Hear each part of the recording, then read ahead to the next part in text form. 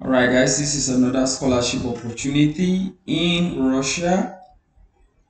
This is the Russian Scholarship Project Association, Global Universities, and it's Russian Scholarship Project is your choice for early admission for a tuition-free program at one of the leading universities in Russia.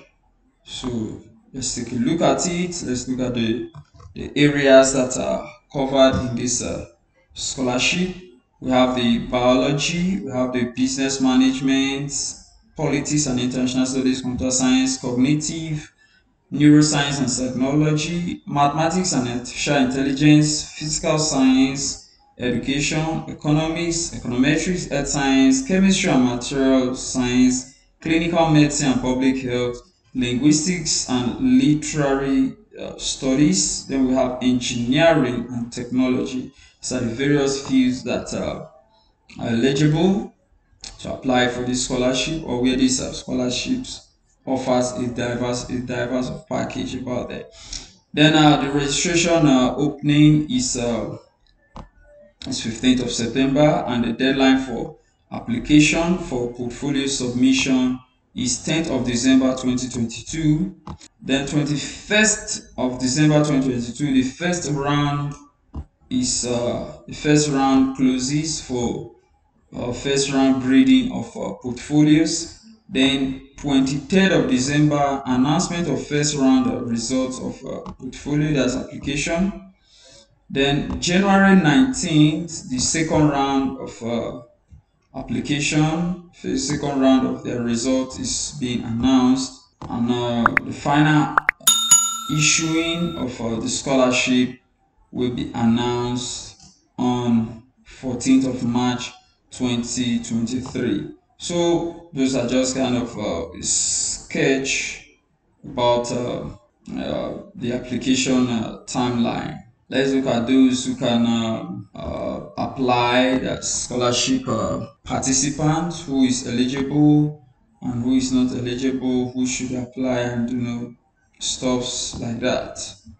Okay, so these are the list of documents that will be needed for this for application of this scholarship. Say, which documents will I need for the first stage? Say, only motivation letter and educational level proof are required.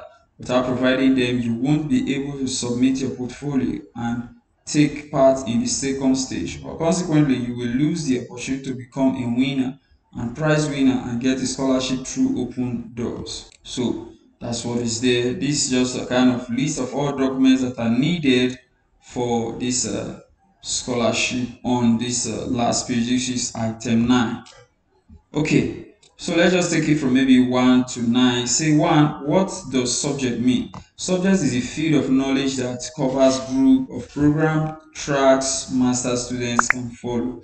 The area of science you would like to specialize in, to be short. Then 2, what do I do if I win? Say, first, select a program in the subject you are a winner in. Then choose one or several universities that offer programs in this track.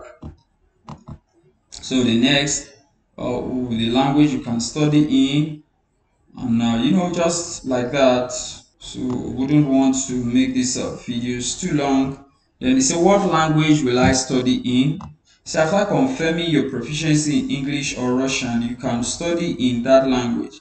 If you need to improve your Russian, you will be offered a Russian language preparatory course. Then 4, will I have to pay a tuition fee?